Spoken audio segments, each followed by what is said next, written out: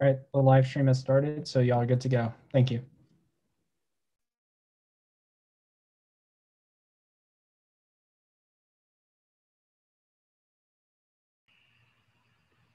Sounds good. The 1AC has been sent. Can I receive verbal or nonverbal confirmation from everyone that it's received and everyone's ready to start?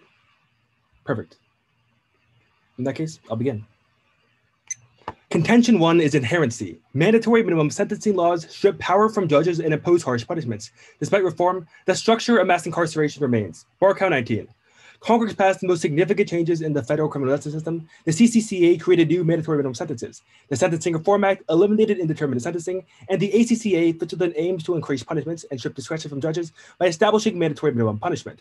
The Anti-Drug Abuse Act imposed mandatory minimum sentences and introduced the 100-to-1 ratio between crack and powder cocaine. Additional mandatory minimums imposed tough sanctions on recidivists as part of a three-strikes law. While Congress has passed modest reforms, the fundamental architecture remains. Mandatory minimums play an outsized role in filling federal prisons. More than half of the individuals in federal prison were convicted of an offense carrying a mandatory minimum sentence. Thus, the plan. The United States federal government should enact substantial criminal justice reform in the United States in sentencing by eliminating mandatory minimums and applying these changes retroactively. Contention 2 is the advantage. On this contention, we will demonstrate that mandatory minimum sentences have contributed to mass incarceration in two ways. First is prosecutorial discretion. Currently, prosecutors have discretion over whether a person receives a mandatory minimum charge. Because of their racially biased, people of color receive disproportionately high sentences, Rahavi in Star 14. An important mechanism appears to give rise to the majority of disparity in sentences, how prosecutors choose to handle the case. In particular, the decision to bring charges carrying mandatory minimum sentences. Black men have 1.75 times the odds of facing such charges. Mandatory minimum charging is capable of explaining more than half of the black-white sentence disparities. Prosecutors enjoy broad discretion to choose charges and negotiate plea agreements. Charges carrying mandatory minimums translate powerfully into sentence disparities. Our proposal would replace mandatory minimums with a more flexible system of sentencing guidelines. These guidelines would allow judges to consider the context of a case and give lower sentences. Families against mandatory minimums note 8. There are two types of sentencing law, mandatory minimums and sentencing guidelines. The most common mandatory sentences are for 5 and 10 years and are based on the weight of the drug or the presence of a firearm. These laws prevent judges from considering relevant factors, such as the defendant's role in the offense or the likelihood of committing a future offense. Sentencing guidelines require the judge to consider facts about the crime and defendant. Consideration of these facts leads to a guideline range. Judges have discretion to choose a sentence below the range. The guidelines are clearly preferable. Judges believe that mandatory minimums are too harsh. They would give lower sentences in a system of sentencing guidelines. Nearly 20. Federal judges oppose mandatory minimums because of heavy-handed punishment and lack of judicial discretion. Judge Bennett encapsulates federal judges' opinions in the following statement. Mandatory minimums are incredibly harsh and snare nonviolent, low-level addicts. They're faced with 20-year and sometimes life mandatory minimum sentences. That's a travesty. Mandatory minimums were passed without a single congressional hearing, and not a single federal judge was called to testify. They picked mandatory minimums and drug quantities out of thin air. Mandatory minimums create imbalance in the justice system. Restoring discretionary power to judges will aid in stabilizing the courtroom by alleviating prosecutorial power. Eliminating mandatory minimums would shift power from prosecutors to judges. This has historically reduced racial disparities in sentencing. Fishman 12. Judicial discretion can reduce racial disparities in sentencing. Racial disparities are smaller during periods of differential review. Judicial discretion does not contribute to and may in fact mitigate racial disparity in sentencing.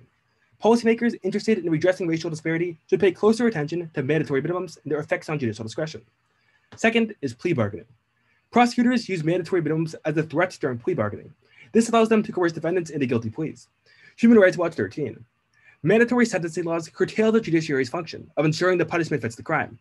When prosecutors pursue charges and the defendant is convicted, judges must impose the sentences. Prosecutors, in effect, sentence convicted defendants by the charges they bring. Mandatory minimums are keyed to the weight of the drug, regardless of the defendant's role or culpability. Someone hired to drive a box of drugs across town looks at the same minimum sentence as a major trafficker.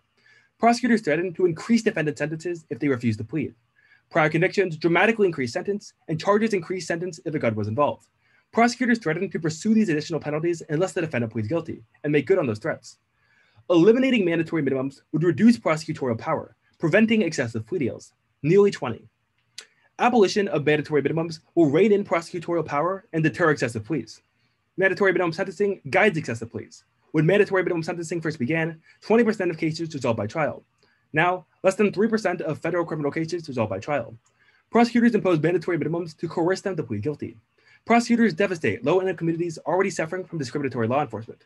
Restoring judicial discretion will rein in prosecutorial overreach. The impact is the destruction of communities and inhumane prison conditions.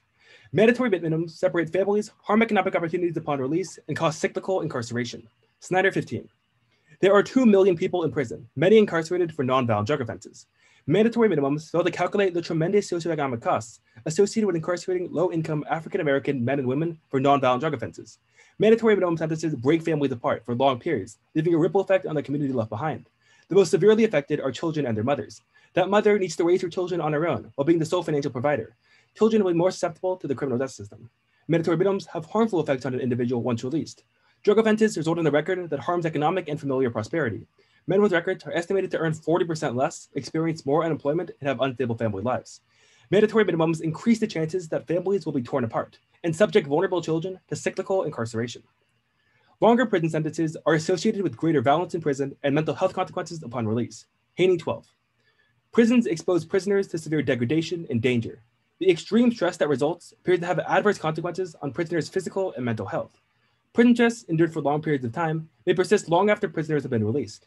The severity of environmental stress played a significant role in anxiety and depression. PTSD among prisoners may occur 10 times more often than in the general population, and suicide occurs at a much higher rate, the product of harsh prison conditions during confinement. Imprisonment may produce lasting problems that persist long after prisoners are released. Serious psychological problems manifest after they re-enter free society. Former inmates suffer mortality rates that were 3.5 times that of the general population. Immediate action is necessary. Federal prisons are uniquely vulnerable to COVID-19. Burkhalter 412. Prisons have been dangerous during the pandemic. More than 1,400 infections and 7 deaths have been reported each day. Cramped, unsanitary settings have been ideal for incubating disease. More than 2,700 inmates have died. In federal facilities, at least 39% have been infected. Access to quality healthcare is poor. More than 138,000 correctional officers were sickened. Allergies are still steep, and infections continue to climb. More contagious variants have appeared, and once that new strain gets here, it's going to spread like wildfire. Contention 3 is framing. On this contention, we will explain how you should evaluate the round. As a logical policymaker, you should prioritize preventing the probable harm of ongoing prison violence, Kester 8. Risk defined by potential loss leads to the marginalization of probabilities. The highest degree of improbability becomes irrelevant as loss goes to infinity. Risk management as rational breaks down, and security policy represents a logic of catastrophe. Even the most absurd scenarios gain plausibility by constructing a chain of potentialities. Improbable events are brought into the probable. Reducing structural violence reduces existential risks by curbing negative ripple effects, Kasparek 17. Ruining the lives of actual persons for humanity bears a close resemblance to a pungent conclusion. We could instead reduce existential risks by indirect means, by curbing negative ripple effects. Ripple effects affect the far future, reaching wider as time passes. A network of ripple effect might make technological or cultural innovations arrive more quickly. Ongoing violence outweighs unlikely future threats. Reject the security trick, Jackson 12. Big threats distract you from structural violence. The facts are irrefutable. The state spends on security measures that have no impact on risk and engages in security theater.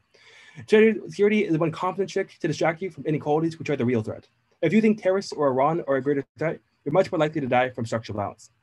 Thank you for listening, and open for cross-examination. Okay, you good for cross-ex? Yep. Let's start in your sort of plea bargaining scenario. The plea bargains still exist for a wide variety of reasons through a lot of other sentencing, sentencing and laws. How does YAF solve for all plea bargaining?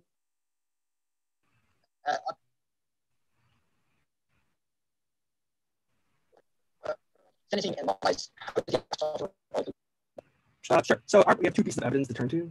First, the Human Rights Watch evidence explains that the existence of mandatory minimums is utilized by prosecutors to coerce people into guilty pleas. The Neely evidence goes on to explain that this effect has resulted in a causal effect. That is, mandatory minimums cause the trial rate to go from 20% to 3%. Yeah, I understand that, but nowhere does it make a reverse causal claim that if we ended mandatory minimums, all plea bargains will end. I don't understand how you can solve this when it's just descriptive of the status quo and doesn't have a sort of solvency method for the affirmative. That's a good question. There are 2 responses. First, we're not saying we should have no plea bargains. Rather, people shouldn't be coerced into them. Second, the Neely evidence does establish reverse causality because at the bottom of it, it explains that it could raid in prosecutorial overreach and, quote, raid in prosecutorial overreach and restore judicial discretion, which would be the act of banning mandatory minimums. Okay. Yeah, I understand that. What is it?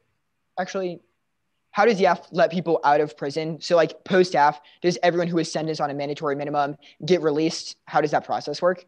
The plan would resentence all those who have been affected by existing mandatory minimum statutes, which would lower their sentences. It would resentence. What doesn't force them from taking plea bargains again? Resentencing isn't a new trial. That is, there is no opportunity to take a plea. Rather, it's judges look at cases and look at individual sentences and lowering the length of the trial. Our Neely evidence, the first piece, explains that judges understand mandatory minimums to be too harsh and that they want to make lower sentences. So in the world of resentencing, they would be lower. So like judges empirically increased sentences have done a lot of messed up things, and including, I believe, your Neely evidence. Actually, never mind. That's not the Neely evidence, but police or how can we trust judges when judges have ruled in increased sentences for people of color, when your own evidence is about sort of like the incarceration of people of color. Judges. First, I would argue that that's a mischaracterization of our evidence. Our Fishman evidence is fantastic because it's an empirical study that concludes that when we take power from prosecutors and give it to judges, racial disparities have empirically gone down. Second, our Neely evidence explains that judges want sentences to be lower right now, but they can't do anything about it. If judges wanted to be racist, they can still do that in the world of the status quo, because mandatory minimums provide a floor for length, but not a ceiling. So they can still go as high as they want. But our plan gives judges the opportunity to go lower, which our evidence says they would do. Okay. On Tuesday, there's a Supreme Court decision that it was that, sorry, I don't know the exact Supreme Court decision. It isolated that an offender is eligible for a sentence reduction under the First Step Act. I don't understand how the AF is like inherent considering that Supreme Court decision. The decision was actually the opposite of that. But regardless, it was a question of interpreting the First Step Act, which had nowhere near the scope of the affirmative, which would affect every mandatory minimum. I just sent the 1 and C. Let me know when everyone has received it, but the order is 3 off, the framing contention, and then the advantage.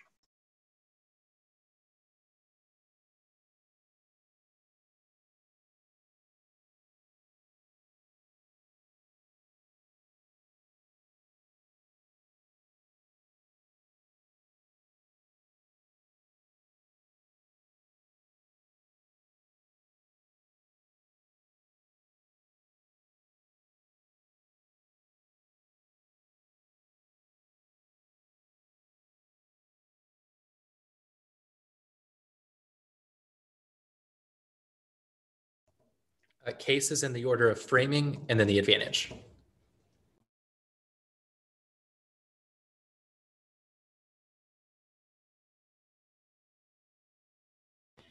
Okay, can I get some sort of confirmation that everyone has it and is good to go? Okay, I'll start in like 5 seconds, absent any objections. First off is the neolib-K. Fiscally oriented reformism of mandatory minimums repackages the carceral net into more insidious forms of social control that maintain the cybernetic carceral state. From story 19, fiscal burden of U.S. prison system has proven to be a lightning rod for penal reform efforts. The DOJ announced sentencing reform, including scaling back mandatory minimums. These changes are quite narrow in scope. Freedom for redeemable prisoners has been purchased through hardening of punishment regimes against many others. The privilege according to relatively innocent without many reform initiatives. The DOJ channeled financial disconnect into a neoliberal approach to penal reform, focusing on the 3 R's of reform, reentry, justice, reinvestment, and recidivism, widening the carceral net through electronic monitoring and post-custodial forms of social control. Despite legislative changes, other carceral institutions continue to appear. It remains to be seen whether mainstream critique leads to anything other. And cybernetic capitalism's constant search for the technological utopia will produce extinction. From Featherstone 20. The point of equilibrium continues to be toward the technological utopia, meaning the innovation never ends. Humanity is endlessly into fault. We make machines that make problems. The human no longer feels at home. Modern tech suspends the history of co-production, which saw humanity and machine become together in favor of a new state where machines develop and humans lose all sense of where things came from. Under these new conditions, the machine encourages people to look upon people and animals to be abused in the name of development. We are now on the road to extinction. And thus the alternative is panic. Panic creates fear for the cybernetics. Only our method can create new civilizations free from the system by creating a new form of familiarity. Our quest then becomes disintegration, where fear becomes as extravagant as hope. This form of political nihilism creates a mode of resistance that can't be handled by the machine. Noise is the line of flight. The imaginary party, which proliferates from beneath the empire through the amplification of our noise, creates an entirely new system from above. From Tikkun 10. Defeating cybernization through panic. Panic means the cybernetization's panic. It represents risk. Panic is dangerous. Mass fear of this kind is the event lived of all herd animals who save themselves together. Panic reveals the war is a disintegration. Communities break off from the social and escape it, but since they are still physically captive, they attack it. The quest after panic is a technique for assuming risk of disintegration. The end of hope of utopia is forming like a bridge, a relationship between the movement of cybernetic capitalism. In nihilism, fear must become as extravagant as hope. Any is called noise, which cannot be handled by the machine. Noise are the lines of light. The non-enrolled, what we call the imaginary party, is a heterogeneous ensemble of noise which proliferate beneath the empire without the reversing of equilibrium. Next off is the drug trafficking pick. The United States federal government should reduce mandatory minimum penalties, reserving them exclusively for high-level drug offenders. The counterplan makes mandatory minimums more effective at preventing high-level drug offenses from Sterling and 5. Congress should replace bad mandatory minimum drug sentences for major level drug dealers to encourage proper priorities. The Justice Department's small potatoes cases, saying it builds cases against high-level offenders from the bottom up, has not been effective in stopping drugs. Congress and the Justice Department should make effective drug enforcement the priority. Congress needs to send the message, it's time to get effective. Old mandatory minimums don't work and should be repealed. And drug trafficking causes international conflict and domestic instability. Friesendorf and 7. Drugs are a prime topic of IR insecurity. Smuggling can trigger military intervention. Seen in Panama, drugs can fuel violent domestic conflict. The industry can undermine democratic instability. Traffickers undermine state legitimacy. The drug economy is a burden on the criminal justice and health systems. Drug industry destroys the environment. Processing requires chemical products who pollute soil and water. Forests important for the ecosystem have been cleared by coca and poppy fields. Next off is the riots dissent. Federal courts are slowly reopening to focus on the DC riots. Thompson and 3-5.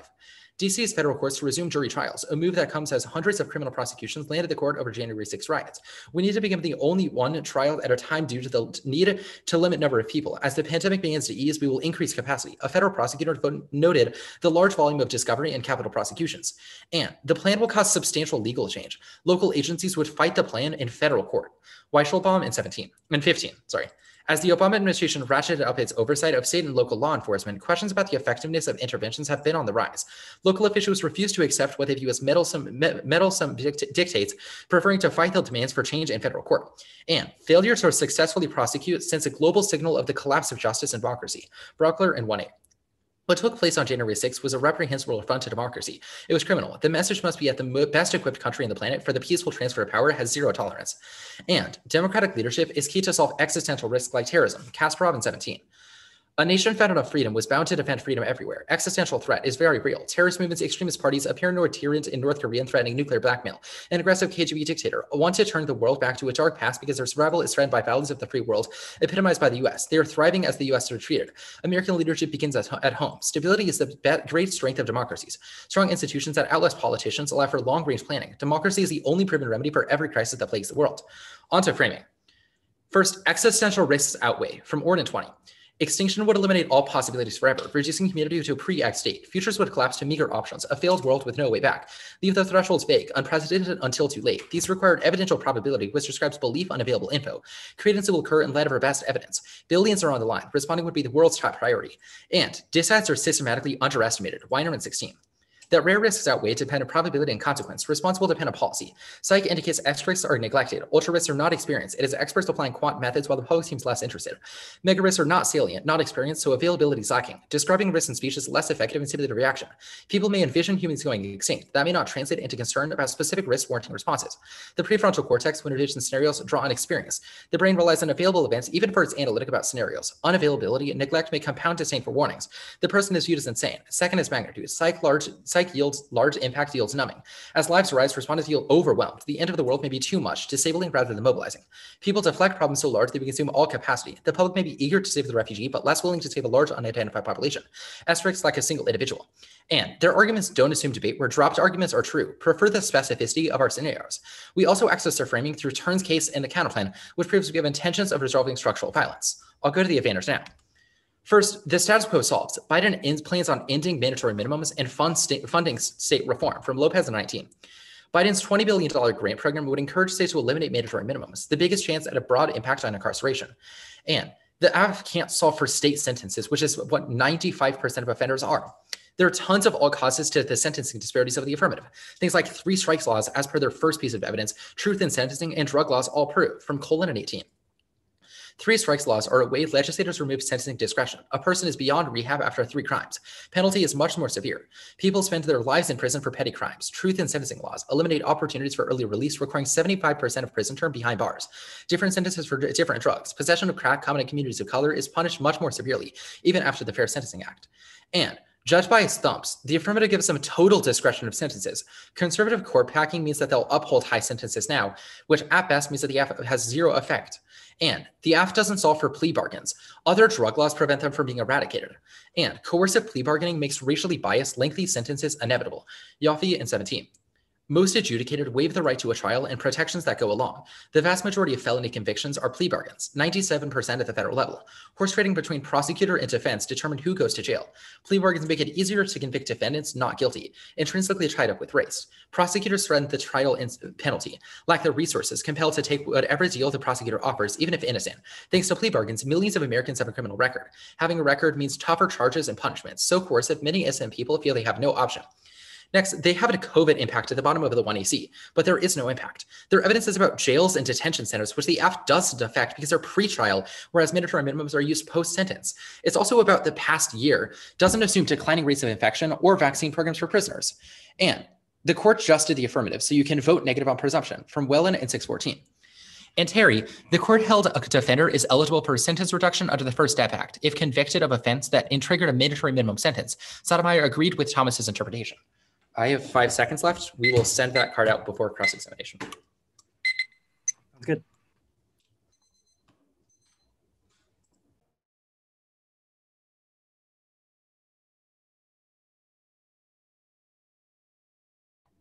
It's been sent. All right, ready to begin? Yep. Cool. Let's talk about the critique first. The alternative, what does it mean to be beneath the empire? Sure. So the sort of argument about beneath the empire is sort of the argument that the alternative is sort of an invisible party. So the state does not recognize who is or is not part of the alternative. Okay, so in the world of the invisible party, would it result in any state action, or is it independent and divorced from state action? No, it's independence divorced from state action. If it's divorced from state action, what does it do to resolve the effects of like the actual federal government or like these sorts of actions being done that preserve capitalism? Sure. So we think that part of the taken evidence describes sort of the increase in noise. So that can include things like hacking specific systems that the federal government uses for things like military weapons or capitalism. It also includes sort of just like a break from things like capitalism attacking the sort of places that it thrives. Okay, I suppose in terms of disadvantage of hacking, in terms of other methods that would be endorsed by the alternative, they're just like disruption of the federal government action, like hack with things like hacking. I'm not sure I understand the question. The alternative includes hacking, but is not limited to hacking. Okay, but what else would it be included in terms of resisting the federal government? Sure. So one thing we think is that we don't need to win the physical implementation of the alternative is good if we win one of two claims. First is ontology. Second is a sort of pedagogy or the like education. About that. What ontological claims is the affirmative making? The affirmative does not. Oh, yeah. So we think that the Tikkun evidence and the Featherstone evidence sort of make an ontology claim about the way that technology sort of creates things like techno-positivism. So we become entranced by sort of the idea that we have to be saved by technology to sort of like necessitate increases in technological development. Okay, to be clear, these arguments about the way capitalism operates writ large, that makes sense. And I suppose the second part, you talked about pedagogy. What claims are they making on this regard? Sure. We think that it's sort of an argument about the way that the affirmative or that the alternative is sort of a rejection of investments within the state, or the idea of token concessions by the state government as being sort of making it redeemable, or any sort of those arguments, or sort of a rejection of things like cybernetic capitalism. Okay. I want to talk about the disadvantage for a second. The link evidence is about Obama ratcheting up enforcement over state enforcement. The plan does not have anything to do with any state system, so why would local agencies fight it in court? Sure. So we think that the evidence is not solely about things like state evidence or like state action. We think that the Justice Department's decision under the Obama administration also created federal changes, and that the local officials were allowed to go to federal court to challenge those things. Well, I suppose that makes sense, but the tag is, quote, local agencies fight the plan, and the text of the article talks about how it's, quote, ratcheted up oversight of state and local law enforcement. It talks about how that caused them to backlash. Why would state and local law enforcement backlash the plan if it has nothing to do with them whatsoever? We will read specific evidence in the block about how sort of federal policies of the way that mandatory minimums function specifically angers people to where they'd use incremental changes within litigation strategies. Okay. So they think that they can sort of change federal law because they want more money from the federal government for being harsh on crime. Counterpoint, what evidence do you have that makes the causal claim that existence or more mandatory minimums would deter cartels? Sure. We think that that's sort of the Sterling evidence and the Fried's endorsed evidence. They both sort of describe how a sort of increase in attention on sort of the way that high-level drug offenders function in mandatory minimums can prevent it. So the Sterling evidence is describing how sort of if we do the affirmative in all instances except that sort of sends a signal, which is a good result. Sounds good. Thank you. I'm sending out the 2AC document right now.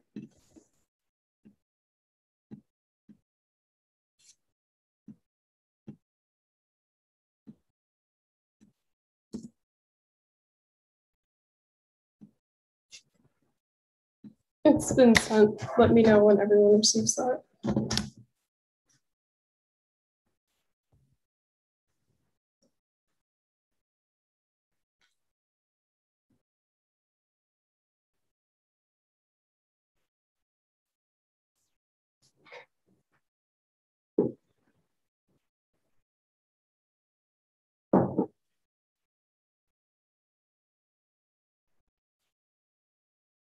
In the meantime, the order is going to be the advantage, framing, the critique, the high-level offenders pick, and then the disadvantage of the courts. Could I get some type of confirmation from everyone when they're ready? Perfect.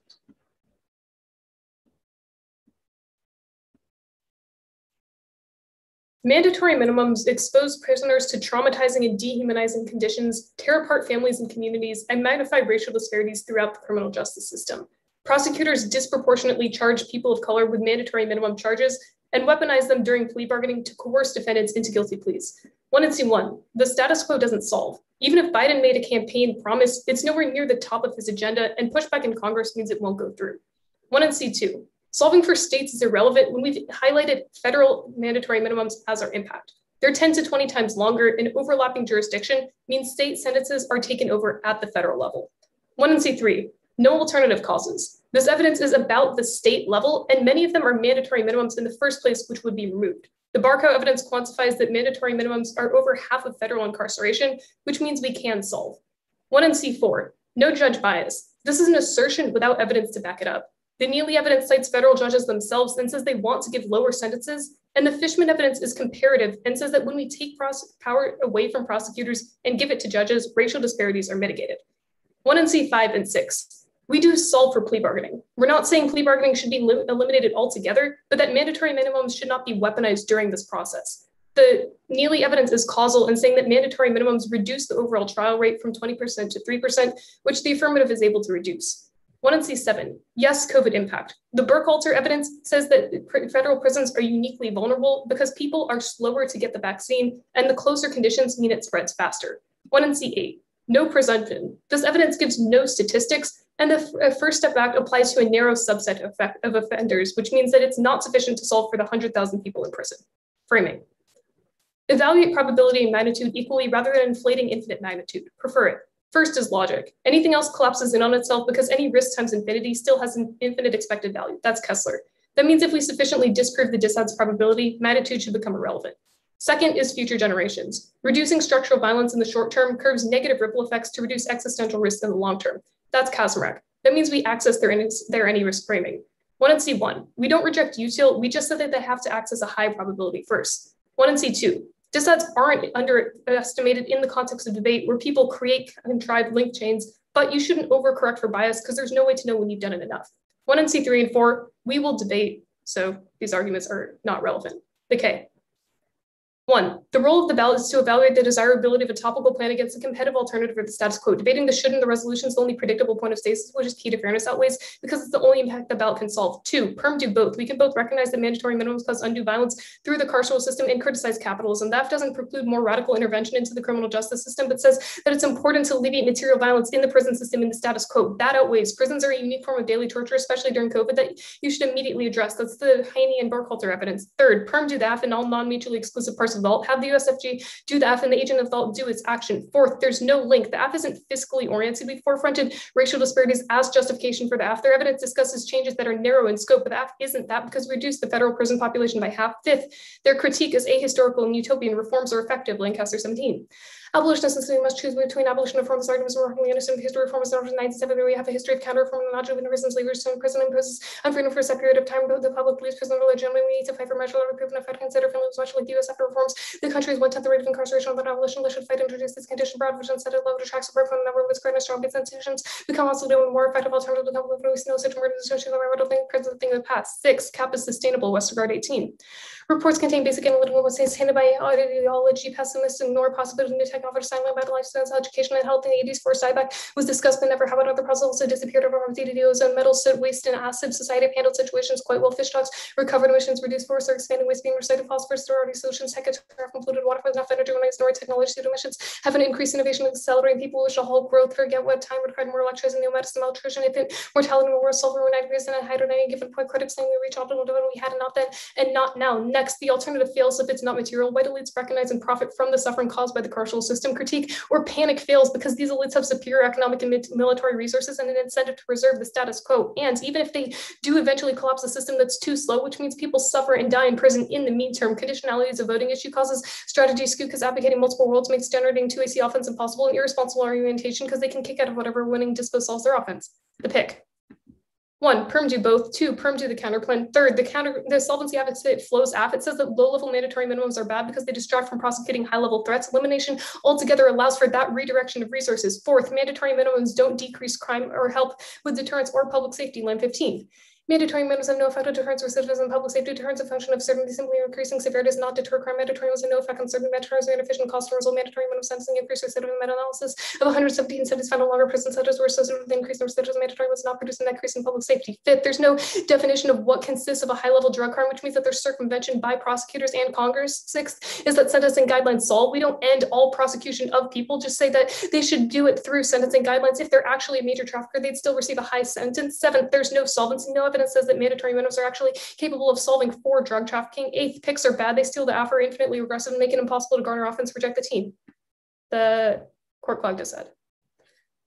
1, non-unique cases are already up from last year, older 819. Federal courts have 30% more petty cases compared to last year, despite comes after coronavirus. First, course, the whole proceeding transition to social distancing. 2nd, people won't fight the plan. The link evidence is not specific, and there's no reason why states would fight federal policy that only affects the federal system. 3rd, there's no internal link. The federal government can prioritize their prosecution of capital rise over fights about the plan. 4th, structural trends overwhelm democracy, politicization, media disinformation, polarization, and authoritarianism. Diamond 20.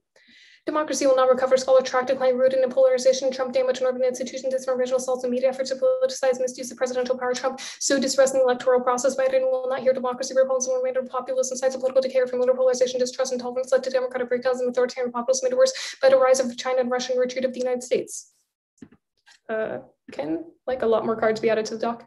Okay, back to the critique, the alternative. Hacking the government is bad. Empowering cyber defense stops an impending surge of attacks targeting critical infrastructure, including the grid, nuclear power, and dams. Yang et al. 18. Matter of time before another malicious actor aims at bigger targets for critical infrastructure sector in the U.S. from nuclear power to water facilities to some form of computer-enabled system for operation that attack could have devastatingly passed the DOT, designated cybersecurity and bigger threats to the entire financial system, malicious cyber attacks and coordinated resources that prioritize high-level intrusions stem from global organized crime or state-sponsored attackers, nations, states, and terrorists use that as an operation to include malicious cyber attacks on the belief system rewards are high and risk low targets, fan or widespread spectrum security implication of ICS good attempts can threaten large-scale destruction beyond financial harm, doing real damage to U.S. national security adversaries seeking to steal national security. We have an enforcement crisis. Law enforcement's consequences, cyber criminals operating with near impending unlikely chance of being caught.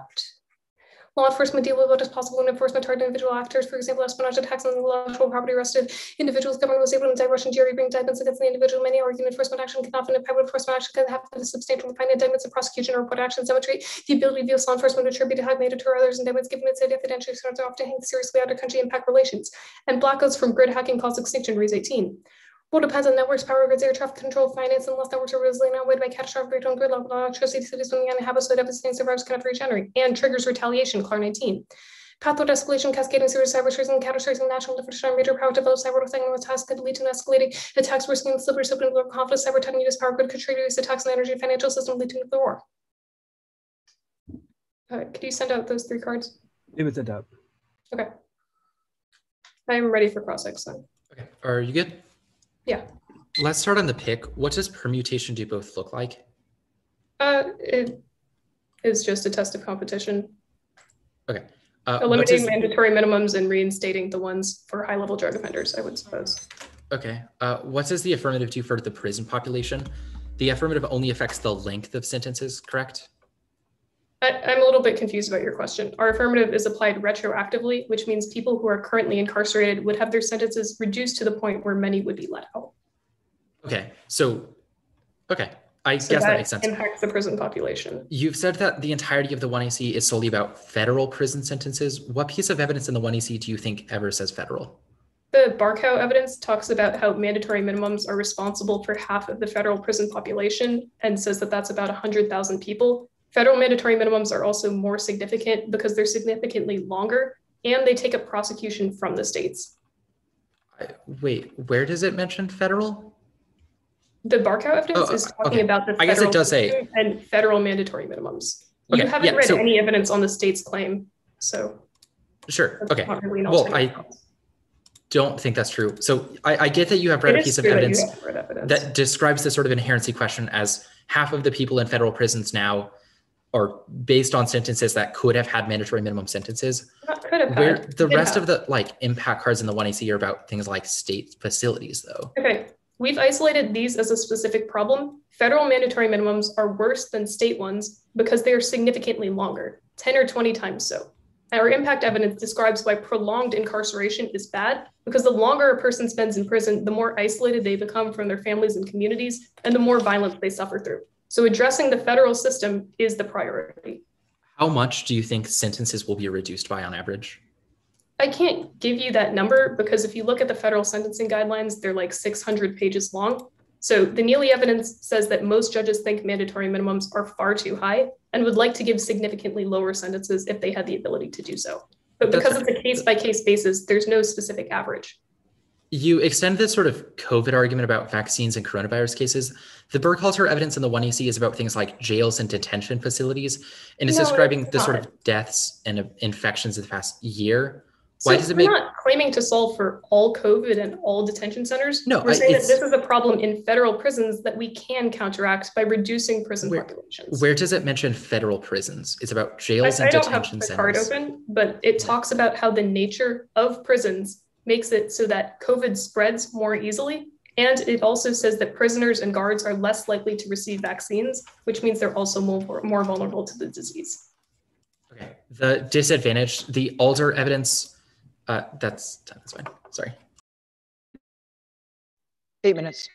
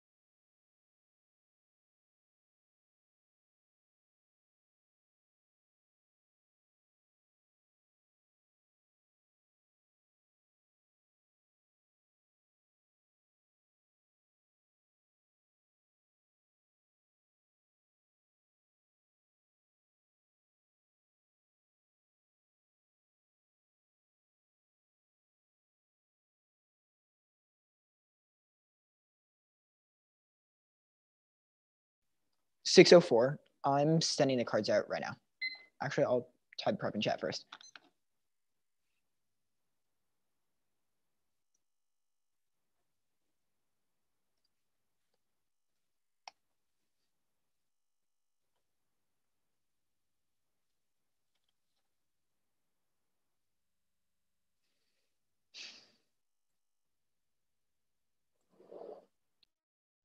It sent. I'm going to set up the stance, but while that happens, the order is the critique, the pick, the advantage,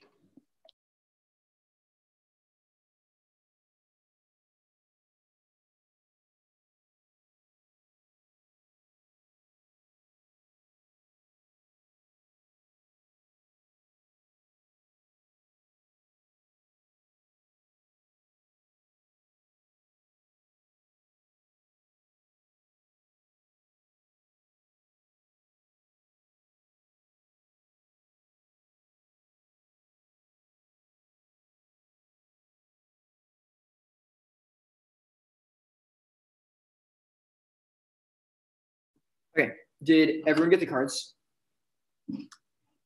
Great. Without a verbal objection, I will go in like 5 seconds.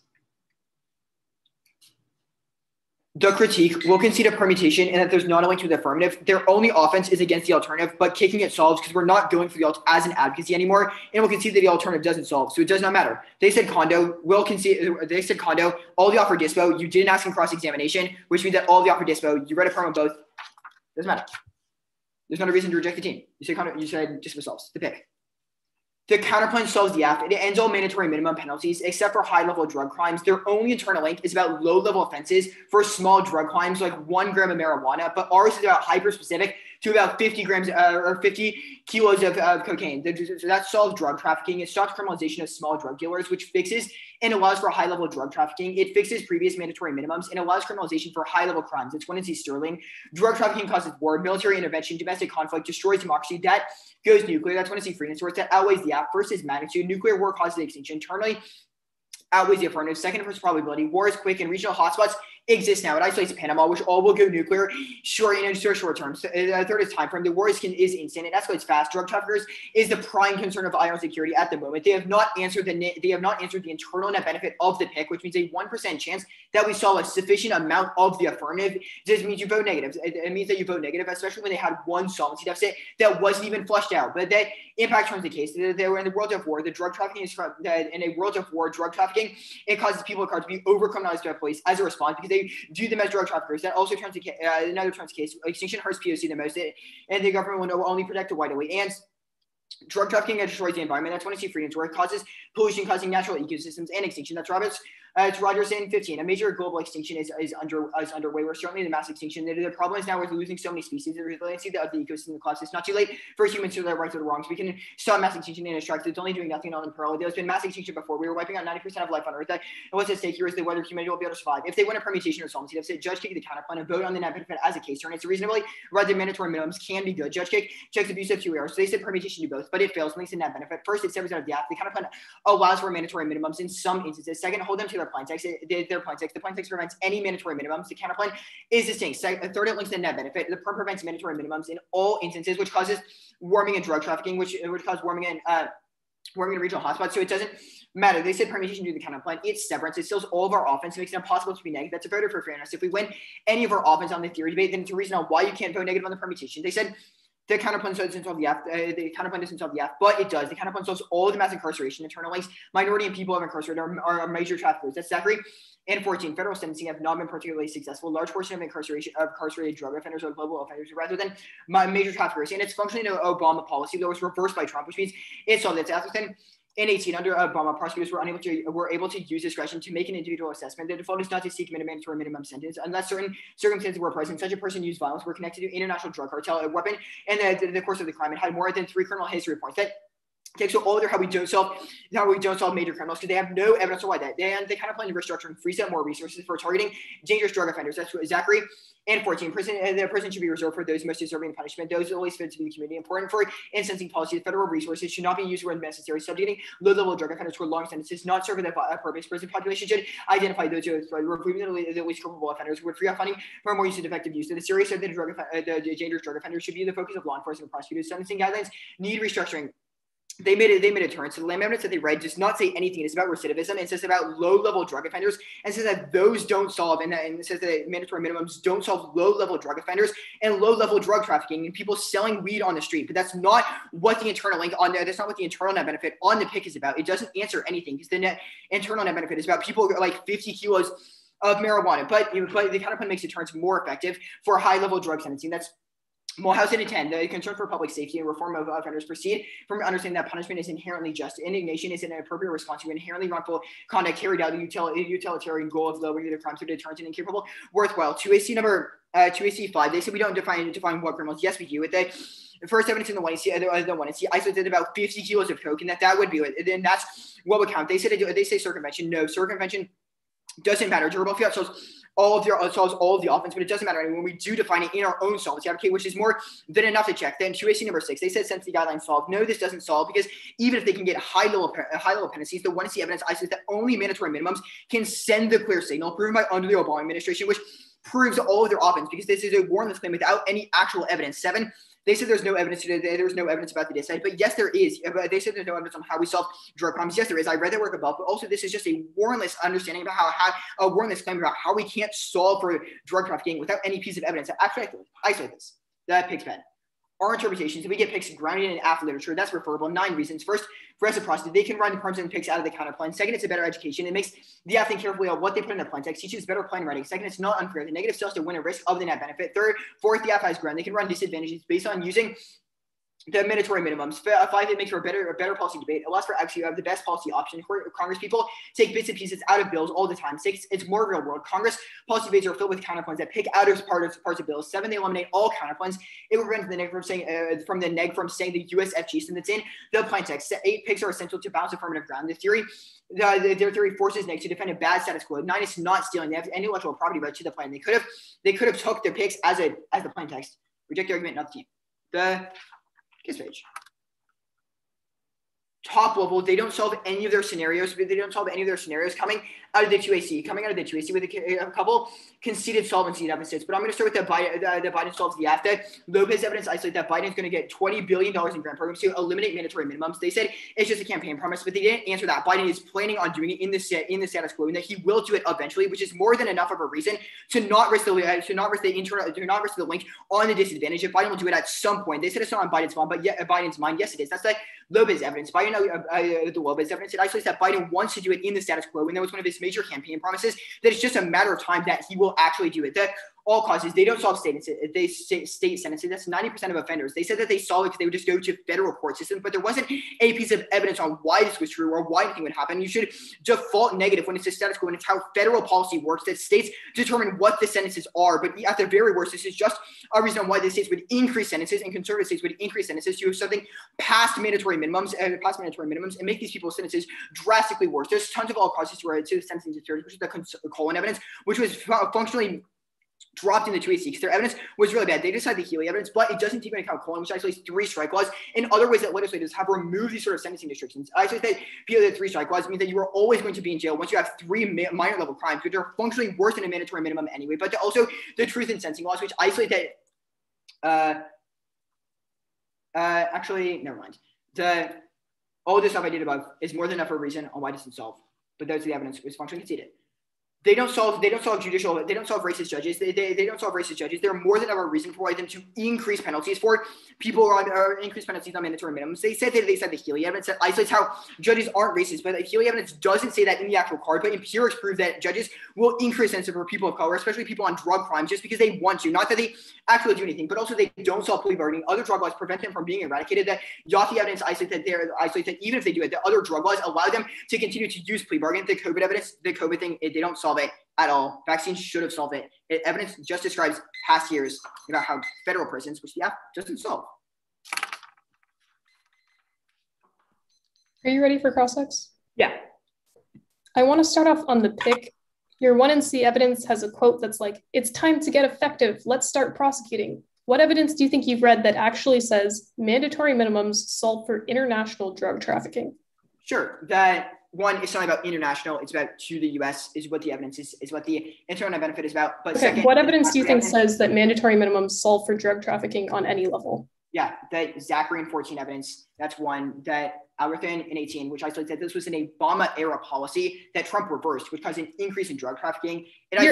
You're correct that was Obama policy. What card says that, like, Obama policy did not end drug trafficking? What evidence says that mandatory minimums are capable of stopping drug trafficking? Sure, but this just says that many people are low-level offenders. Our argument is that it's a decrease in some level, and that just letting them free and just saying that there isn't any sort of like big sentencing, it will allow them to do it. It's just a question of matter of time of when this conflict happens. We say it's in the short term via the second piece of evidence. So it isolates that this is just a matter of time. So we need to keep them in check in the status quo. What is the warrant behind that? The Atherton evidence isolate that there was a person connected to a international. I'm reading the Atherton evidence and says that people won't get mandatory minimums unless they're connected to an international drug cartel. That person would get a high sentence under sentencing guidelines, why would that not be sufficient to prevent them from continuing to commit drug crimes? Yeah, so mandatory minimums set a sort of like a big picture. People see like, oh, mandatory minimums are pretty scary. Okay, people think mandatory minimums are scary. What evidence says that mandatory minimums are so scary that drug traffickers stop trafficking? Yeah, one, that Obama did it and then it had a decrease in drug trafficking to the US. But the second, where does it say that? I'm trying to answer, but you keep cutting me off. I'm asking, I know, but you're like, that's not true. What evidence says that the Obama policy actually reduced drug trafficking? There was not there was not an international drug ring. The evidence isolates, it literally says there was somebody who was interconnected with an international drug cartel. They used a weapon, then they were able to get off. It isolates. So like one worker in an international drug cartel was prosecuted. Why do you think that makes the claim that mandatory minimums resolve cartel violence and trafficking more broadly? I think this is also kind of a question to like, does the net benefit outweigh any That's not an answer to my question. What evidence do you think makes a distinction between sentencing guidelines and mandatory minimums? Yeah, the Mulhausen evidence. It isolates that the concern for public safety causes people to view mandatory minimums as a bigger deal. That's Congress's perspective. How does this speak to the perspective of the people with an incentive to do drug trafficking? I think you're sort of. This is also from the Heritage Foundation, by the way. That's kind of a questionable source on deterrence. Yeah, but it isolates. It is not just about Congress. I don't think you have actually. It says in Congress there are these types of concerns about public safety. About broader. It's not the perspective of a drug trafficker.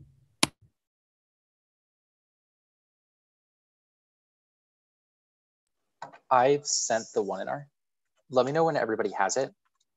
But the order is the disadvantage and then framing.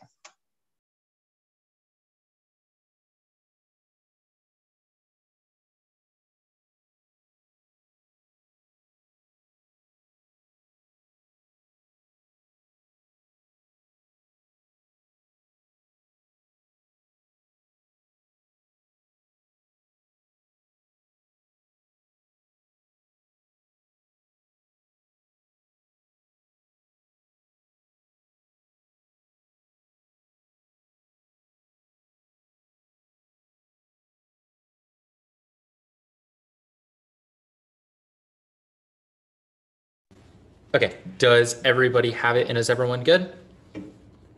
Okay, I'll start in like 5 seconds, absent objection. Prosecuting January 6th rioters is necessary to recommit to our democracy. It shows that America will not stand by as certain members of our country attack the concepts most fundamental to our democracy. Without those prosecutions, we send a signal of weakness and failure globally, emboldening our adversaries to escalate skirmishes and undermine global human rights and peace efforts which outweighs. It also turns the affirmative. First, the link turns case. Challenges in federal court undermine resources and focus on expungement and retrial for past sentences, meaning people are stuck in jail. Second is that an impact turns the case. Collapse of democratic values and rise of authoritarianism ensures collapse of typical notions of justice, which ensures further violence against people of color. On the uniqueness question, prosecutions of January 6th rioters are coming now, but require substantial time and effort, both of which are severely limited due to COVID-19. Any further expansion of federal court resources trades off with those prosecutions. That's the Thompson evidence. And prosecutions are coming now, but require significant resources in federal court. Any alternative to the status quo undermines justice and the rule of law. Reinwald and Angel in 617. Southard, Rumsey, Williams, and Meggs are among at least 464 charged in federal court for January 6th. They're among 43 in Florida, 14 in Central Florida, and 10 in Tampa. They represent a microcosm of sorts to prosecutors who are working to resolve hundreds of cases that range from small to serious to seditious. There has been erosion of respect for government and for the rule of law. Federal courts deal with each case individually and not lump everybody together, foresees a coordinated effort from the government to sort defendants based on varying levels of involvement. And they've already been delayed, but require significant resources and energy, from Hosenball and 21. Few plea bargains in right cases, just one of them 440 charged pleaded guilty, a sign of tough conditions set by prosecutors. U.S. officials suggested in hearings that defendants might plead guilty, but more than a dozen said plea talks floundered because prosecutors demanded clients turn over social media data, phones, and other evidence, pushing for sentences they would not accept. Without plea deals, hundreds of separate trials will move forward, a time-consuming process extended by a backlog from COVID-19. They say that cases are up now. Their evidence is a year old and is about the wrong court system. You should prepare evidence of prosecutions coming now and backlog ending because the evidence is from the past month and today, and prices in their evidence. I did that work above. Onto the link. The plan causes substantial legal changes, which causes local agencies to fight the plan in federal court, clogging the system. That's the Weichelbaum evidence. They say that they can't fight the plan because our evidence was about state fighting. First, the affirmative not affecting sentencing states is a massive solvency deficit because every advantage card is about overall system, even if the inherency evidence in the 1AC isn't. Second is that it doesn't matter. The link evidence is not about states challenging laws, but civil litigants and local agents in order to change the law. And ending mandatory minimums would cause repeated litigation. Doyle and 13. Minimums are found in federal statutes. It attaches imprisonment to a crime of violence or drug trafficking, has been subject to a repeated court litigation and regular amendment. And congressional litigation on the affirmative would cause repeated litigation. Congressional legislation on the affirmative would cause repeated litigations over small incremental changes. Kiani and 17. A legislative hard shove might entrench the norm lawmakers crack down on social criminal behavior. Case decisions of prosecutors and courts apply new law and strengthen the predisposition their colleagues enforce the law. This pattern can be seen in other areas as well. Litigation strategies may pursue incremental changes that protect problematic societal norms. Onto the internal link. Failure to prosecute is an affront to democracy and sends a signal of the collapse of justice and democracy. That's the Brockler evidence. They say that the government can prioritize prosecution of capital riots over the fights of the plan. No, they can't. Litigation prevents it and delays every other case. Their diamond evidence doesn't assume the capital riots being uniquely destructive to democracy and perception, and that prosecution can massively strengthen democracy. Sure, Biden's victory didn't fix democracy, but prosecution overcomes the current flaws. The conclusion of the diamond evidence is the internal link and proves the time frame for the impacts is immediate. Democratic breakdown and retreat leads to authoritarian rise, which is already happening now. And strong, stable, and full prosecutions are necessary to resolve democracy and rule of law. Brockler and 21. What took place on January 6 was more of a reprehensible affront to democracy and government. It was criminal. Those involved should be thoroughly and vigorously prosecuted. We must encourage but celebrate prosecutions of those engaged in public lawlessness. The message to the world must be that best equipped country for peaceful transfer of power has zero tolerance for those groups. The law must not care about the subject matter as a justification for criminal behavior. That is the crux of the rule of law. The law must apply to everybody equally. The message sent from an arbitrary abdication of our commitment to the rule of law would be that violating laws is justified. Such a message might comfort future writers who want to express displeasure. Onto framing. The counterplan and Turns case arguments above obviate their offense, so you should massively air neg. But extinction outweighs. It threatens billions of present lives and future society, which is a prerequisite to their arguments. Extinction precludes the possibility for improvement, which turns their offense. Extend the Weiner evidence. We systematically neglect existential risks, so you should overcome this. Credible analysis requires reliance on predictions and consequences, so you should prefer extinction over probability. We have 8 minutes. I'll start prep now.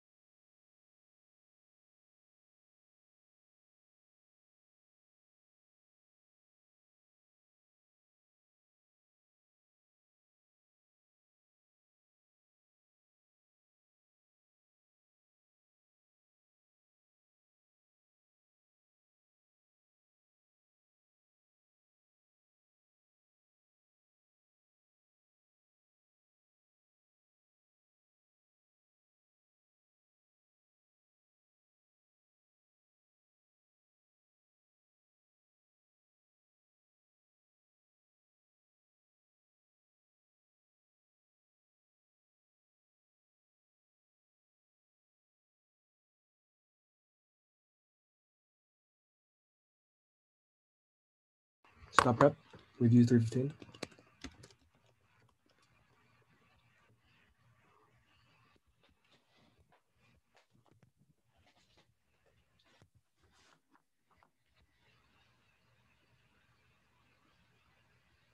Okay.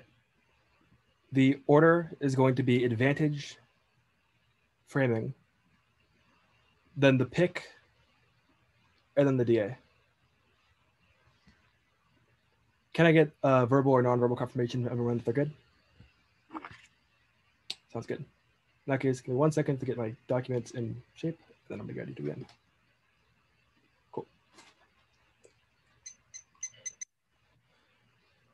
On case first, Biden is doing it right now. They say Biden is doing it now. 1, campaign promise for 2019 is insufficient. He has limited time, political capital, and focus that is spent elsewhere in the status quo. 2, they've conceded congressional pushback means that Biden can't do it even if he wants to. 3, even if he gets states incentive that solves any state deficit, which proves the next argument. 2, they say can't solve states. 1, this is an assertion without evidence, which is not carded at any point in the speech. 2, they have no statistics under how state mandatory minimums are speculate, which means that you should preserve resolving federal mandatory minimums. Federal mandatory minimums 10 to 20 times larger. Smith 19, the sentence is available in federal prosecution. How those available in table court over 10 to 20 times higher. Mandatory minimum more prevalent much harsher in the federal level. Here radically change their setting policy to combat incarceration. They see all causes. No quantifiable impact to any of this. They don't suffer all incarceration. The Markov explained that federal mandatory minimums are 50% of the federal prison population, which means we solve 100,000 people right now, which is net good. They conceded that colon is on the state level and 3 strict laws are mandatory penalties would be removed in the world of the plan. They say racist judges. 1, this is an assertion without evidence. 2, the definitive evidence is comparative and empirical study. When we empower judges and prosecute racial disparities are mitigated, which should be preferred over to NC articulation without evidence. They always said they want the part down, which prove the sentences are lower. Framing. Extend their model of risk analysis. You should balance probability of magnitude by evaluating both on a 0 to 100 scale and evaluating 2, which means that you should solve the deficit should be referred over near 0 risk of the DA and internal benefit. 1 is logic. Treating magnitude as if they collapse in a subject any action could solve the condition of any work time sensitivity still face activity, which is the Kessler evidence. 2 is future iterations. They conceded the Casper evidence that reducing structural violence and like a variable factor start for X or ways. They don't perhaps the stopping exchanges. Yes, that's one high probability of it, which just was their framing argument. And we don't overcorrect. Don't also you shouldn't overcorrect because bias is not true in the conscious debate, but people in conscious debate where impacts are overrated and it's judge intervention. The kind of one. At the top, there is absolutely no risk of internal net benefit. The first impact is that of instability, but it is status quo descriptive. Does not make a claim about the plan being able about mandatory being able to evolve, being just descriptive of current cartel values. The only other impact is that of climate change. This is new, so I get to redo impact defense here. No warming impact emissions or COVID-19 tipping points, including ice sheet collapse of the Atlantic circulation and permafrost release as a rating of being exceptional and likely to not be taken literally. The value of climate sensitivity expected in the RCPP. It provides scenario is impossibly highest lower rate means the more time to decarbonize the affordability natural viability. Maybe more likely to show that man-made warming under Paris Apollo factually ameliorated. Mark that card at ameliorated. Next is that warming gets slow and birds like during area 18. Alarmists have called warming dangerous. It's very misleading. Emissions are one of the many causes, not primary, contradict human activity. Carbon warming is not unprecedented, matched by the Roman period and medieval. No conclusive evidence that warming has been exaggerated by emission. Models have proven to be wrong. The rate is only half confirmed by hundreds of papers that attribute warming to natural causes. Next, there is no internal net benefit internal link. First, the framing issue that they don't have any evidence that establishes a deterrence causal claim. Their sterling evidence just says that we should prosecute people, but it doesn't make the claim it would stop crime. The Zachary evidence just says that it does not say that the Obama administration was successful whatsoever at stopping crime, just that they did so. But the fact that cartels increased over the Obama administration proved that it was net ineffective. On the final, the Morrison evidence, just a description of the deterrence theory, but did not make claims of success. The Lamb evidence is fantastic. It is a 117 study meta-analysis that concludes that mandatory minimums not only have no effect on deterrence, but actually increase recidivism. It means it's the only risk of more crime in the world of the kind of ones. It means it should be because the only empirical study done in this round. On solvency, 1 is circumvention. There is no definition of the legal bar for what a high-level offender would be. They did not highlight the thing about 50 kilograms, but it is not normal means. Also, it's not relevant because of the fact the prosecutors, because it's internal evidence, the prosecutor can still arrest who they want. This matters because it means that people will still be prosecuted in the world of the kind of ones because prosecutor can still prosecute anyone under the calling them quote a low-level, high-level drug offender. This is proven by the Human Rights Watch evidence that explains that in the status quo, people who traffic drugs, even if they're being forced to do so, it had no valid intention, nor were any part of the organizational structure are being prosecuted right now. It's proved that people get incarcerated through drug offenses. The second difference that this implies is the plea bargaining. The fact that circumvention is so massive results in plea bargaining because it means that prosecutors threaten people with high mandatory minimums, even if they aren't actually a high-level offender. And the fact that they can do so means that people plead guilty, which is all the evidence about people getting put in jail for no reason. There's no internal benefit. There's self-evidence. The fact that they no work of framing means that there should be a very low risk of prioritizing this kind of one. Disadvantage.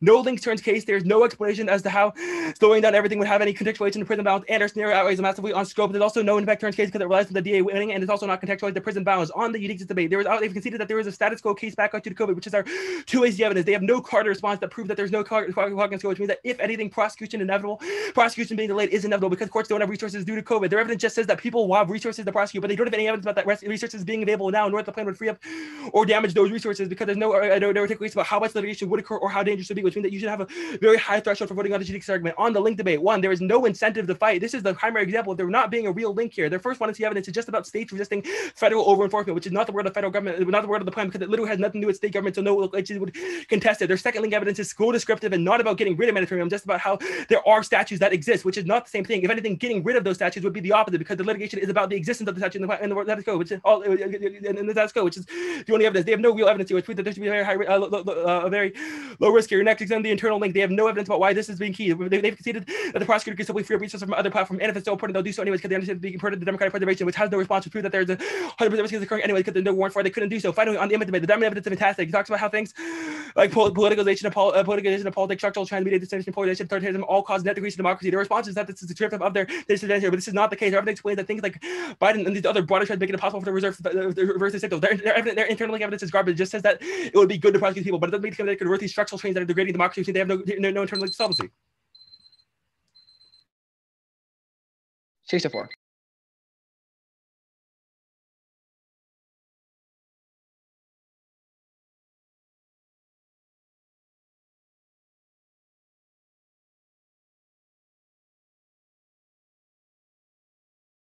Can you send those two warming cards out? They weren't in the original email.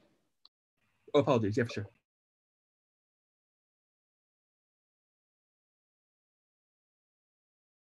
They're sent.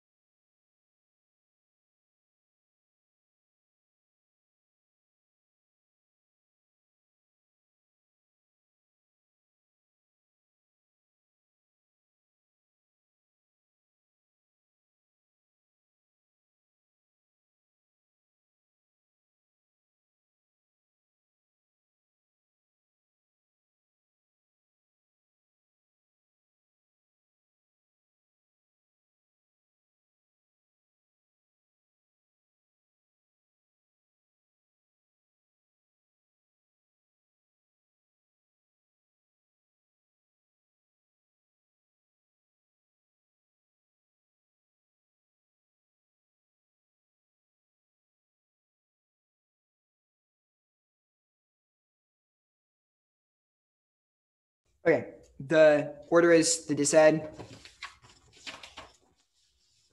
the pick, framing, the advantage,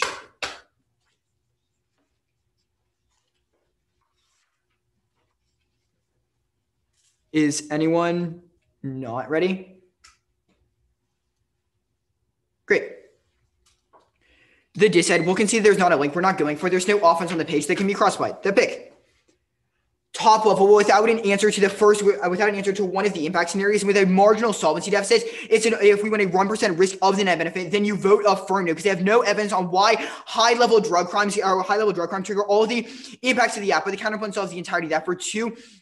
The counterpoint solves the entirety of the app. It has the mandatory drug. It ends mandatory minimums for all instances except for high-level drug crimes, which is more than enough to solve. But there's as a circumvention, which was refers to the circumvention argument. No, they've conceded that durable fiat solves for all of this. The fiat solves for all of the circumvention argument. There's no way that they could just be like, hey, no, we're not doing that. But also they've conceded that our own evidence actually is that 50 kilos of coke. They said we didn't highlight it, but no, it's normal means. And high-level drug offenses is a term of art. It is a legal term of art, which means that they wouldn't be able to just be like, hey, look at this. It doesn't matter. They're like, hey, look at this. They're going to be able to circumvent the counterpoint. There also wasn't an extended reason on why circumvention matters or why circumvention means they don't solve the app. They just said the word circumvention instead of buzzword in hopes that you pulled the trigger on it. The plea bargaining solvency deficit. No, this wasn't in the 2AC. If you can draw a line from your flow in the 2AC to the 1A, if you can't draw a line from your 2AC to the 1A, you should strike this off your flow and not allow a new 2A argument. But second, I'll answer it anyway, even if you think it's a legitimate argument. Second, the plea bargaining evidence that they read is the plea bargaining evidence that they read on the case page is plea bargaining for like 1 gram of marijuana or they're like 1 gram of marijuana or small amount of cocaine. It says nothing about it. It says nothing about the actual affirmative. There's no reason on why this would happen. They just asserted that plea bargaining would be used, but they also cannot use these sort of high-level drug crimes because they know that if they don't have 50 kilos of coke, that it won't be used in the first place. They won't be used in the first place. If the counterpoint solves a risk of the net benefit, which I'll do work in a second, it's more than enough of a reason for you to pull the trigger. They pull the trigger and vote negative. The net benefit, high level, what is it? The mandatory minimum solve for drug trafficking. Drug trafficking causes war, which is the conceded impact scenario coming out of the 1A. Drug trafficking causes international conflict. The regional hotspots, all like Panama, all prove that we're on the brink. It's just a question of time. It was a conceded impact, which means that it's going to cause extinction. That's a pre-sorted evidence. That outweighs on magnitude. Extinction outweighs. I'll do that work in a second. The second is probability. It's happening now. It's happening now. Regional hotspots prove, but they conceded too many turns case arguments that even if you win a solvency deficit, the impact terminally outweighs the affirmative. First, they conceded that in a world where drug trafficking was causing a war and causing mass conflict, it would cause police officers to massively crack down on anyone who was on any sort of person who had drugs, and cause the police to have issued tough on crime policies, which would trigger all of the impacts to the affirmative because people would still be arrested. But they also can see that people of color would be most affected in a time of nuclear war. So the governor give it out. They only answer the warming impact scenario, which is new in the 1R, but this doesn't take into account the Farquhar evidence is hyper-specific to war and ecological. There's hyper-specific to nuclear war because of drug trafficking. The deterrence argument, yes, we saw there's two main arguments. They can see the Zachary and for the second piece of Zachary evidence that I read in the 2C, which is an external solvency mechanism on why the counterpoint solves. It isolates that the counterpoint's restructuring frees up more resources that it's allowed to target drug offenders and allows to target. And it allows the FBI to increase criminalization of drug trafficking. It isolates that we'd be able to increase a lot of it actually that would free up funding for more effective uses and effective uses than the most serious and dangerous drug offenders would still be on the focus of law enforcement, which is more than a reason. But the deterrence, yes, the Lamb evidence does not say what they want it to say. The Lamb evidence says that yes, it is. I will admit it is a survey. It is a scientific study, but it's about low-level drug crimes. That is what their only evidence is about. But they have conceded the Alderson evidence, which sucks that it is an Obama-era policy that was solving in some level and was decreasing some level of drug trafficking. Drug trafficking, which was reversed by Obama, which means that even if it doesn't matter, they have not read a solvency deficit specific to this function of the pick, which means that terminally outweighs the F. If a 1% risk of extinction, which they've conceded, then you vote affirmative, or then you vote negative on the counterpoint. Without a permutation extended, it does not matter if there isn't an internal link to the pick, or if it doesn't solve the F. So you vote F, framing. They've conceded that counterplans obligate all of their offense on framing because they prove that we have intentions of resolving their violence. Meaning that even if all of their evidence applies, it does not matter. They extended Kazakh, but it wasn't in the 2AC. No evidence of the Afghans solve extinction or people who the average use is sensitive for will develop technology to solve extinction. But also, we solve this because we solve for it better because people will not die in a nuclear war, which allows people to save more things. But you should prioritize the extinction. It outweighs the threats to billions of people in future society, which is a prerequisite to all of their offense extinction, because the possibility for improvement, which turns all of their arguments, even if you agree that their argument, the counterpoint solves their offense, and you still vote negative, and you still vote negative without a reason on why you should reject utilitarianism and reject evidence. You default to order, which isolates society can get better. It's just a question of time. It's just a question of time, which means that prioritizing society is the most important thing in the debate. Which Counterpoint does.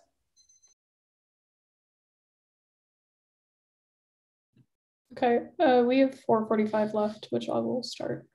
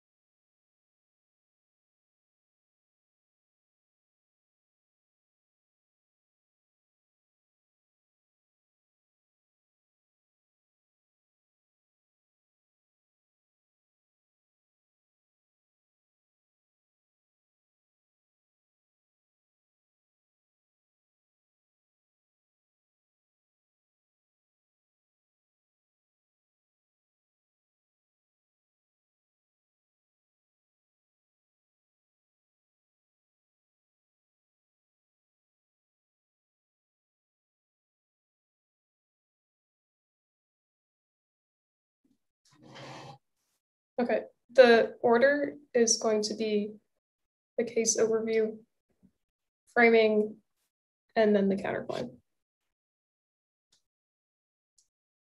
Could I get confirmation from everyone?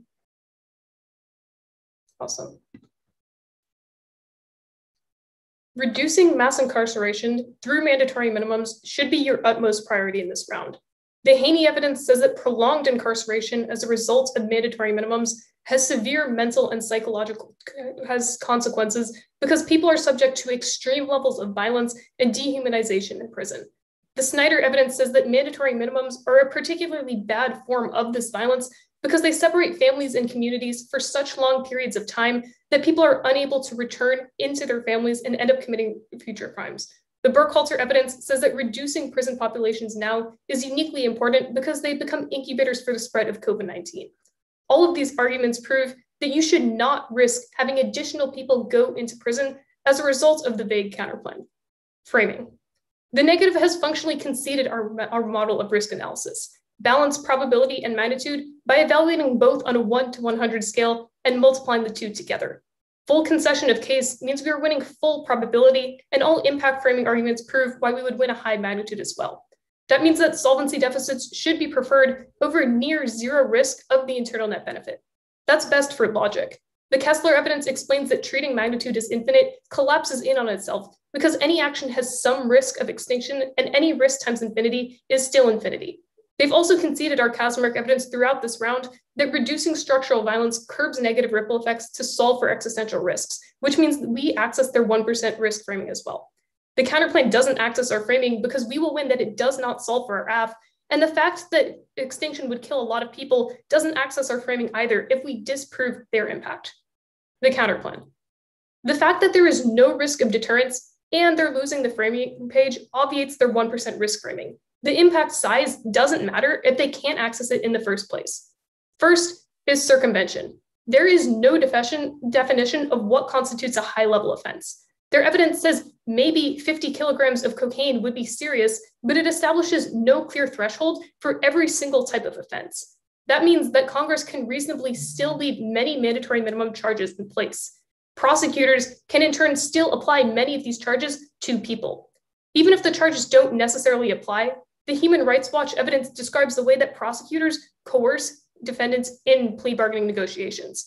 Defendants wouldn't necessarily know that these mandatory minimums only apply to high-level offenders, and therefore would still be scared by the threat of a mandatory minimum sentence and accept a guilty plea. This may seem like sort of a far-fetched solvency deficit, but the fact that they have no evidence on deterrence means even a low risk of a solvency deficit should outweigh the internal net benefit.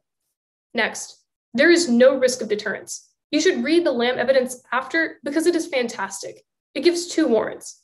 First, mandatory minimums cannot deter crime. It says that deterrence is a function of certainty being caught, not the length of a sentence. When a major drug trafficker is considering a crime, they don't say, how long is the mandatory minimum? Rather, they consider the benefits that they would gain as a result. Mandatory minimums don't increase the likelihood they're caught by the police, which means they can't prevent that crime from happening in the first place. Second is recidivism. The longer a person spends in prison as a result of mandatory minimums, the more likely they are to return to crime after they are released because they're less able to reintegrate into their families and communities. That means that leaving in place some mandatory minimums increases the risk of crime. I have read through every single piece of their evidence on deterrence, and none of it claims that mandatory minimums stop drug trafficking. To vote negative, you have to point to a specific piece of evidence that makes the claim that mandatory minimums can or will solve for drug trafficking. The Sterling evidence just says that Congress needs to send a message and that we shouldn't focus on small potatoes. The first Zachary evidence just notes that most people in prison are low-level offenders. The Atherton evidence says that mandatory minimums were applied to drug traffickers, but not that they successfully reduced trafficking or had a deterrent effect. Their only piece of evidence is the second Zachary evidence, but all it says is that reducing low-level offenses frees up resources to prosecute drug trafficking. The AF accesses that as well because it eliminates mandatory minimums altogether, which allows the Department of Justice to prosecute whomever they want. The Mulhausen evidence is just a Heritage Foundation hack saying that retribution is a good idea and provides no statistics. All of that means sentencing guidelines can solve because we don't say that people don't get prosecuted whatsoever, but that mandatory minimums uniquely are bad. Turn's case does not matter when they're not accessing any of their impact but it's also uncarded and uncontextualized to our scenarios. Their evidence was answered in the 1AR as being status quo descriptive and from 2007, which means there's an extremely low risk of escalation.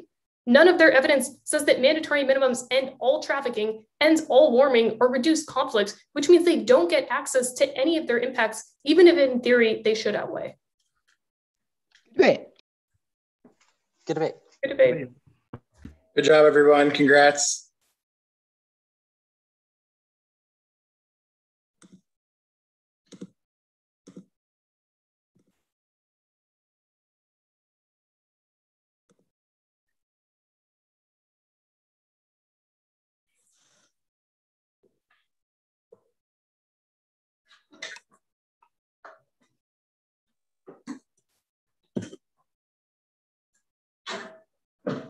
I think one of the judges might be unmuted, by the way. My bad.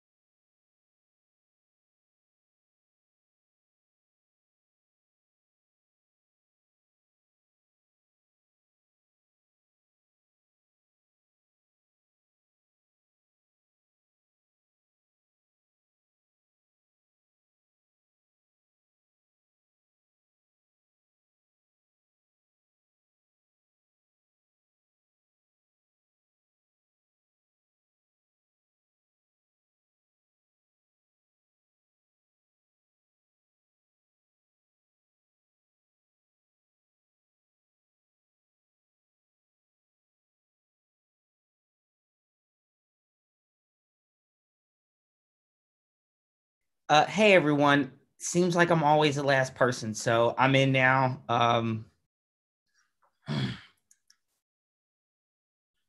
So if the other judges just want to check to make sure that their decision is correct. As always, we're waiting on Eric to get his life together and come back to the computer screen. Odo, where are you?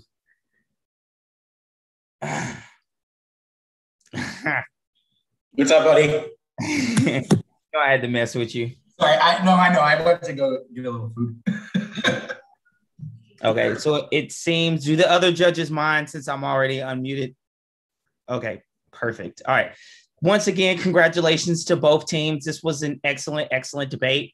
Just going to plug myself as the topic author. You all did the topic a huge service in terms of debating it, like real talk. That being said, it was a 5-0 decision for the affirmative. So I'll go first. Like I said, excellent debate. Wait, just 1 second. I have to wait for confirmation that the live stream ended before we can do the RFD. Sorry. Oh, for sure. For sure.